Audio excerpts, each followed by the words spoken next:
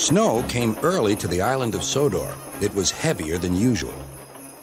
Most engines hate snow. Donald and Douglas were used to it.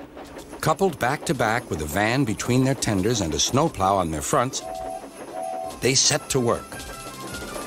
They puffed backwards and forwards, patrolling the line.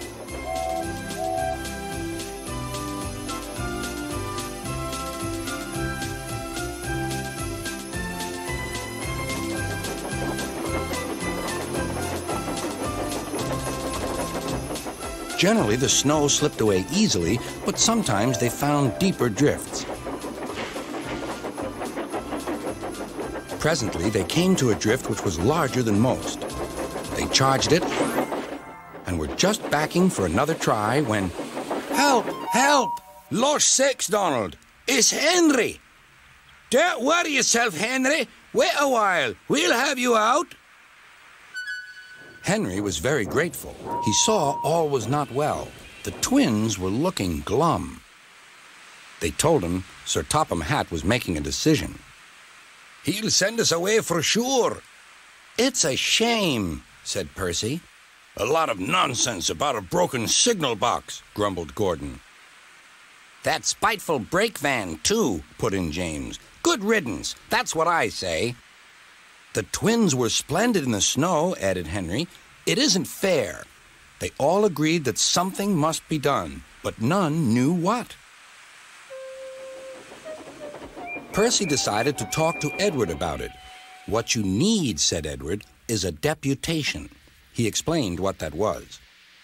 Percy ran back quickly. "Edward says we need a depot station." "Of course," said Gordon. "The question is..." "What is a desperation?" asked Henry. "It's when engines tell Sir Topham Hatt something's wrong," said Percy. "Did you say tell Sir Topham Hatt?" asked Duck thoughtfully. There was a long silence.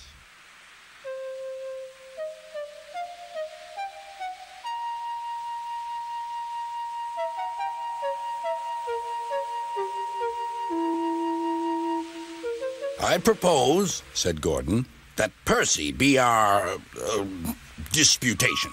"Me?" squeaked Percy. "I can't." "Rubbish, Percy," said Henry. "It's easy." "That's settled, then," said Gordon. Poor Percy wished it wasn't. "Hello, Percy. It's nice to be back." Percy jumped. Yes, sir, please, sir." "You look nervous, Percy. What's the matter?" "Please, sir, they've made me a desperation, sir.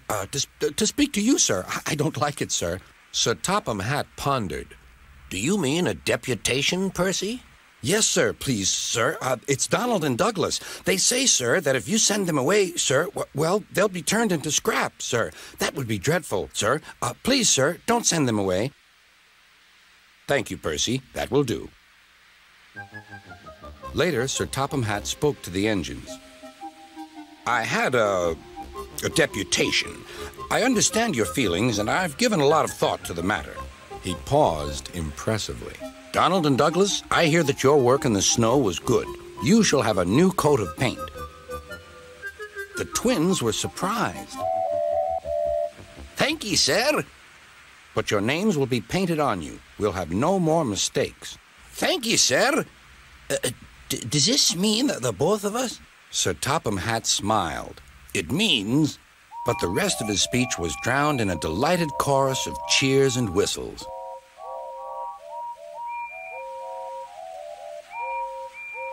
The twins were here to stay.